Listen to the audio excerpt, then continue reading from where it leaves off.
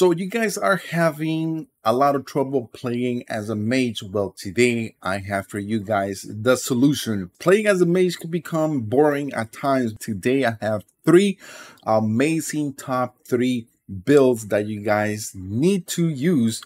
Is going to make Elden Ring a lot of fun. It's going to make Elden Ring very engaging. Also, it's going to help you take out foes from far and near. And overall, is just going to destroy bosses and destroy foes during the game. If you like how that sound, a like is much appreciated. So I'm also leaving timestamps in the video so you guys go check out each of the builds, and let's begin. So the first one, we are going to be taking advantage of the Lusan Glintstone staff, fully leveled up. As you guys see, this one physical damage 58 plus, but the sorcery scale is up to 413. And trust me guys, attribute scaling S tier cannot get better than that. Attributes require 52 for intelligence and 10 for strength. And the next thing we're going to be using is the magic brass shield, and we're also going to be using in it the carry-on retaliation astral work, because this one is pretty much what it says it does. It's just pretty much retaliates against any type of sorcery. And we are going to be using the Carol's Glintstone crown, which is going to raise our intelligence by 3 points. And then as you guys see, the different type of armor that I'm using, it's all up to you, because the only thing that is helping us here is the crown itself. And next we are going to be using the magic scorpion charm. This is going to give us a 12 additional % damage on our magic, and that is what this build is all about. It's just pure magic, no swords, nothing like that. We have a little bit of defense with the shield itself, but mostly it's just offense with pretty much just the spells. That is why we need Shard of Alexander, which is going to greatly boost our attack power of skills, and of course the Godfrey icon, which is going to enhance charge spells and skills. And then we are also going to be using the Carry-on Filigree chest, which is going to lower our FP consume, because we are going to be using a lot of our spells. So a lot of our FP is going to be used a lot. And then on top of this, I'm going to be using in my Flask of Wondrous Physics, I'm going to be using 2 of them. Magic Shrouding Crack tier, which is going to boost my magic power to another level. And also the Cerulean Hidden tier, which is going to eliminate all of FP consumption for about 10 to 15 seconds, which is going to allow me to use the following spells. Okay, the next spells I'm going to be using is the Carry-on Phalanx. This one is going to give me a little bit of defense. As you guys see that, I have a bunch of swords around me, and at the same time is going to give me some type of offense. And then next, I'm going to be using the Glintstone Stars. Let me put this into action. Why am I using Glintstone Star? Because it's going to give me that range that I need. So if I want to pretty much just kill anyone from far, far away, all I have to do is just spam this button. And look at this. All my swords came back. So to use the Meteor of Estelle, what you guys could do the following is, as I show you what you have in the flask, use the flask. And as soon as you have that, you are going to pretty much just spam this one and just hold it. And you guys will see that you can just, and your FP doesn't go down, because you are going to have about 15 seconds. And look at this, it just rains meteors, and then all of a sudden you lose your flask, but you still are going to do so much damage with this itself. And the last build that we're going to use is the Terra Magica, which is going to give us about an additional 10% damage, which is we can take down all these 3 foes very easy and very fast, because we are just standing here, and that's all you have to do. And it's pretty much going to increase the power on your spell, and in combination with all the different type of talismans and also the crown itself, and then on top of the flask, this is an awesome build that you guys can use, especially if you're looking for an intelligent build. This one you need to try, because it's going to give you that chance to fight from far away. Okay, guys, so this is going to be a level 200 build. Vigor is going to be at 50. Mine is going to be at 61 because we're going to need a lot of that. Endurance at 15, strength at 22, dexterity at 50 to help us just pretty much do those castings a lot faster than it would be if we had that lower. And then intelligence, of course, at 80, which pretty much is at 77, but since I have the crown, it's at 80. And faith and arcane are 5 and 6. And the next build is going to be none other than the Mage the Destroyer, and I'm gonna show you guys why. So we are going to be focusing on two weapons. One is going to be the Royal Greatsword. This one does a strength and intelligence damage. As you guys see, the attributes are required, but the awesome thing about this weapon itself, it has the Wolf Assault. Yes, what it does is the following. So you guys do that little jump, it pretty much just slams on anyone, just destroying. Not only does it do a physical, on top of that, magic damage. And as you guys see that, it has magic at 328 plus. There is no other great sword better than this one with the application of physical and magic damage on any foe. The next weapon is going to be the Lucent Glintstone Staff. It does a sorcery scaling at 413. And the reason we're going to be using this one is because it's going to greatly improve our sorcery, and which I will be showing you guys in a bit. And we are going to be using the Carol's Glintstone Crown. This one is going to give us 3 more points into intelligence, which is going to push us to 80. And we are using the Albert's Robe and the Land of Reed's Gauntlets and the Noble's Trouser. Those are your own choices. Now, the following talismans are going to be the Magic Scorpion Charm. It's going to give us 12 additional percent damage on our any magic that we are using, and that includes our Royal Greatsword is going to even do even more damage on top of the 328 that you guys see there. And we are also going to be using the Shard of Alexander, which is going to greatly boost the attack power skill. And we are also going to be using the Green Turtle Talisman because we need to raise our stamina recovery speed because we are going to be using this heavy great sword. And then next we are going to be using the Radagon icon, which is going to shorten our spell casting, in which I will be showing you guys in a bit.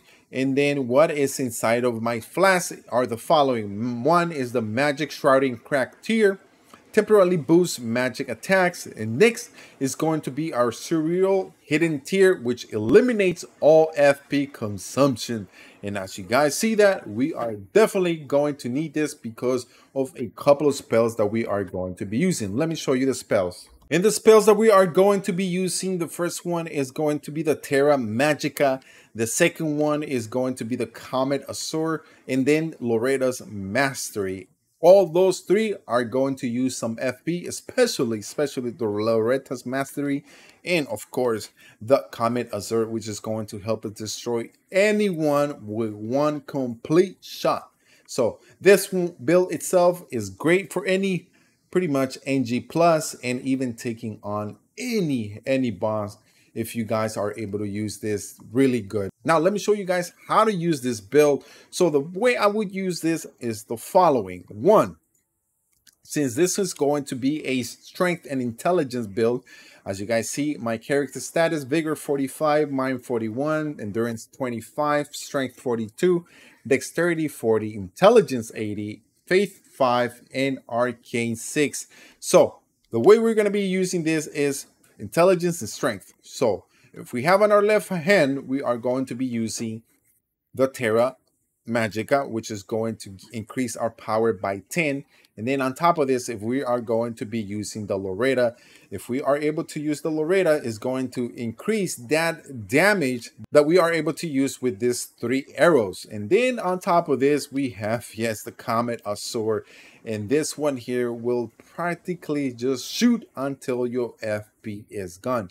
Now, if our FP is fully leveled up, as you guys see there, we are going to be using our crack tier, which is going to help us pretty much with that consumption of the FP, and is going to give us pretty much unlimited.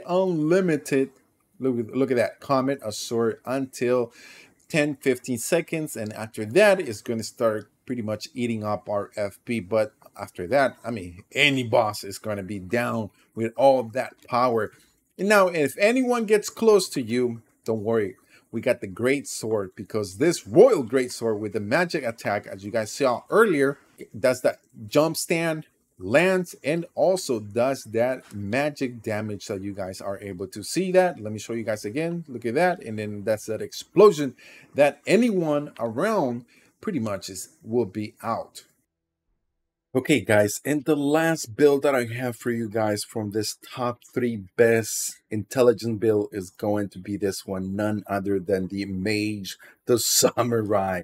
This guy is incredible. We are going to be using the Moon Veil because it deals physical and magic damage.